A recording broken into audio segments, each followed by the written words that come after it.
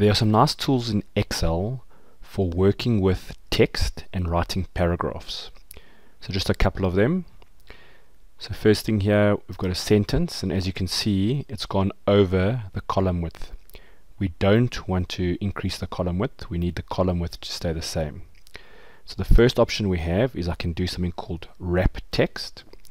So if I right click and I go to format cells, or you push Control 1 if you like shortcuts, what I can do is go to the alignment tab, and there's an option here called wrap text. When I click OK, you'll see it takes that sentence, makes the row wider, and then fits it in. What's important to note is Excel decides where it must go to the next line. So that's the first option, the wrap text option. The problem with this method is that Excel has decided what should go where. Perhaps this sentence should go on its own line. I'm just going to undo. So now what we're going to do, I'm just going to make this bigger, is you can specify exactly where it must go down. So for example over here, I click in that cell there, and I'm going to hold my Alt key and push Enter. And you'll see it moves it down to the bottom. So let's say we want to then, that can extend, and then this one must be on its own line, Alt Enter, and when I click Enter, you'll see that where I've specified it must move to a new line, it's done it. Where it's too long, it forces it to go to a new line, and then where I've specified it, it's gone down again.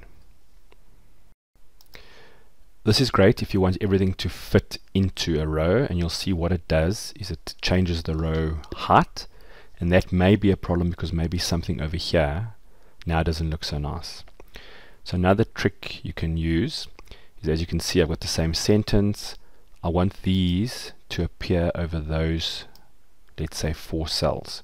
So it's the same as me going in here and then manually taking that section, cutting it, putting it here, except it's as simple as we highlight a number of cells, I go to the Home tab, I go to Fill, and at the bottom here you'll see something called Justify.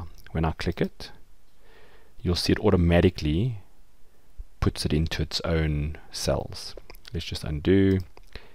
If I highlight only 2 and I go Fill, Justify, you'll see you get a warning saying it just can't be done in those 2, it might have to go further. And if you say OK, it then does that. If we go down a bit, we can also use this technique where we've got a whole paragraph written in many cells, but you can see they keep going over the column.